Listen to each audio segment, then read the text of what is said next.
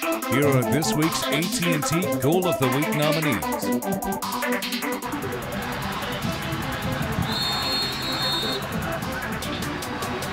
It's Beckham! It's a beauty!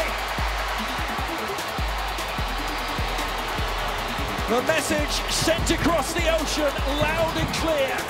David Beckham in this area. And look, he comes almost across that ball.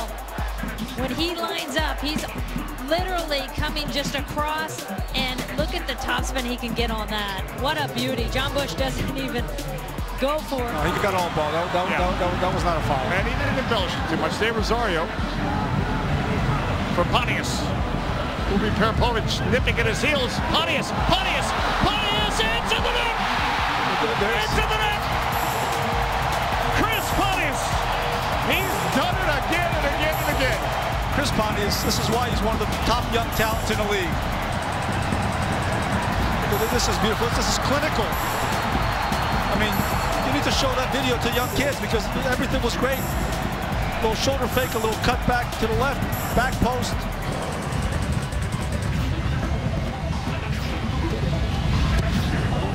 Near post, oh yes! What a response from Victor Bernardez. They're back in it, and it's a defender who's come up trumps. And he just gets a beauty on this to keep it down and low.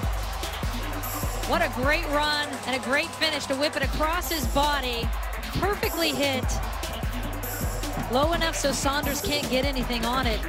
Henry, good touch. Richards plays it outside. New York on the attack.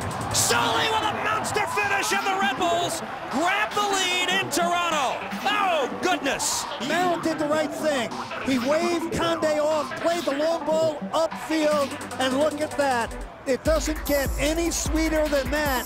Dane Richards out wide, one touch, Gunnar solli.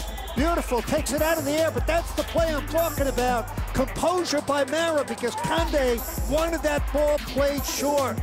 Good for Ryan Mara. Waved him off.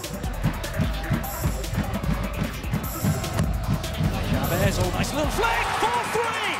They've come from 2 goals down again against LA, and who else?